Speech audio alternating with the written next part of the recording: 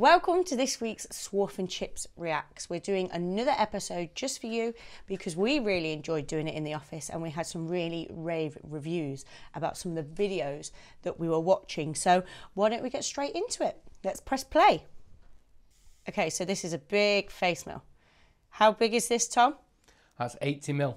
Jesus, that's a bit big. So as you can see, it's curling those chips very nicely. What depth of cut is that? I'm not sure. What does everybody think that depth of cut is? It's probably only going about 2 mil, 3 mil. It's very quick. Do you know what machine it's on? No. It's very nice. I just thought it was nice because it shows exactly what happens with a face mill. And look, as you can see on the left, you can see the trail that the face mill is leaving behind. And I had a tip. If you want to have a smooth finish, take some of the inserts out. There you go. Okay, ready for the next one. Okay, so we've got a white tool. That's plastic.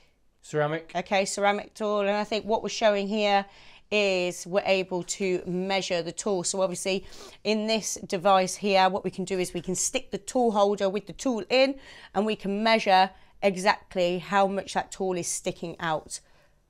The tool holder. Why would you use ceramic?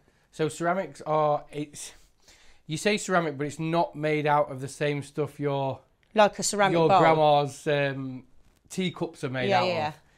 It's made out of a different ceramic, but it's used for aluminiums and coppers. So, but is it because it takes heat well? Yes. Okay, so we're using this, and what this device does, like I was saying, is measures the height, so we can just stick that straight in the machine. It's really accurate, and it just means you're not touching the tool onto the job and taking it off the datum point, the Z minus the datum point. Great, next one. Oh my God. Oh no. It's got, why would you have a CNC upstairs? That's silly. Can we play that again? So what you got a forklift on a forklift. So you got a forklift holding a machine and then the forklift holding a forklift. Oh, that's got bad time written all over it, isn't it? And the bloke's just walking away with his head down.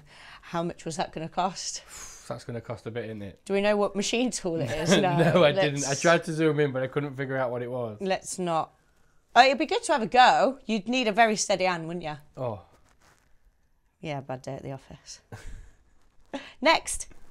Oh, engine casting. Do we know what engine casting this is? They wouldn't tell us. We weren't allowed to know. Okay, so some customers are very disclosed on customers, aren't they?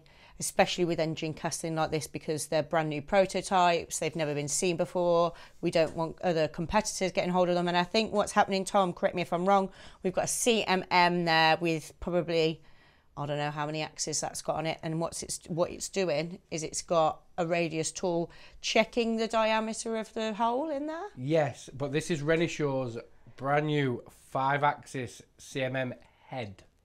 What's the difference between a CMM and a CMM head? No, it's just the head that attaches to the CMM. Oh, sorry, but silly. Instead of having not your normal 3-axis one where everything's done on one plane, yeah, that can actually move like a 5-axis. So you can see when it's going around the head, it's moving in 3-axis there, isn't it?